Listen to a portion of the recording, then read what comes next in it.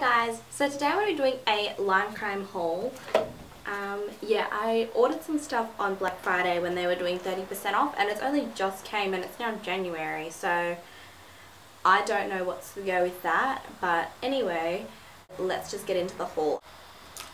So the first thing that I picked up was 3 Carousal glosses, and they look like this. The packaging is so beautiful and just so much effort has been put into producing the packaging of these. So beautiful, so lovely. They have the gold, the purple top, and then you can see the colour through the tube. So the 3 colours that I bought were Present, which is this shade on the end here. The next one that I have is Candy Apple, which is the middle shade. And then for the last one is Cherry on top, and I would say this is a very, very bright red. I have it on my lips now. It doesn't go into the lips as it swatches, but I think that is just because of my natural lip colours coming through. The next item that I have to show you is the Opaque Lipsticks by Lime Crime. I already own a good few of these, the more wearable ones, so I thought that I'd pick up some of the more fun colours that I wouldn't normally wear, because I really enjoyed the Lime Crime formulas, so I thought I would give more a go to get out of my comfort zone a little bit. So the first one that I have here is My Beautiful Rocket, which is an orange. It looks like this. And swatched, it is the end one right there. The next colour that I have here to show you is Coquette, which is a nude brown, I would say, or a true nude, as some people would call it. I don't think this complements my skin tone personally, but we always have to wait to see. And that one is, oopsie, nope, this way.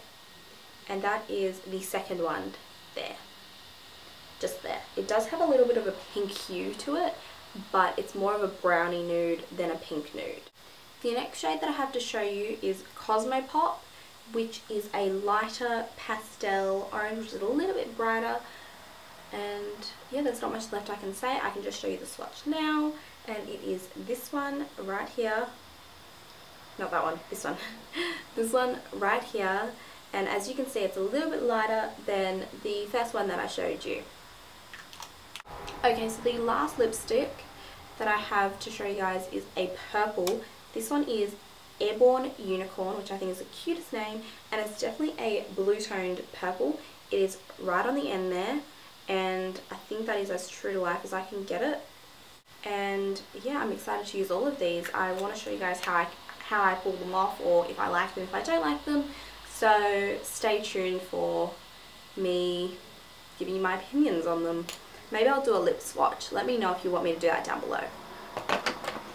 So the last products that I have to show you are the Lime Crime Velvetines. These are basically liquid lipsticks, and they dry matte, so they don't move. I have the 3 of them to show you on my hand right now, so I will go through them all. So this one is Suade Berry, which is this one here. So I would say this is more of an orangey red opposed to a true red, like the next one, which is called Red Velvet, which is just a very classic red shade. I really want to do something with this, but I'm not too sure what I want to do just yet. And then the newest one in the Velvetines collection is Pink Velvet, which is the one on the end. I do find this is probably the pinkiest out of them all. Go figure with the name. But with that said, it does still have a lot of red notes and a lot of berryness to it. So I wouldn't say it's a true pink, but I would say it's the pinkest out of them all. I do wish that they brought out more shades of these. And in regards to the packaging, it just looks like this. They have the little flowers on top, and this is just frosted plastic. And the smell, it kind of reminds me of, but it doesn't smell like buttered popcorn. That's what it smells like to me. If you want to see any lip swatches of any of these that I've mentioned, then just let me know, and I'll be more than happy to do that. My contact information is down below, so my Instagram and my email that you can contact me on. Yeah, there's not really much left for me to say besides thank you so much for watching, and I hope you have a good day. Bye!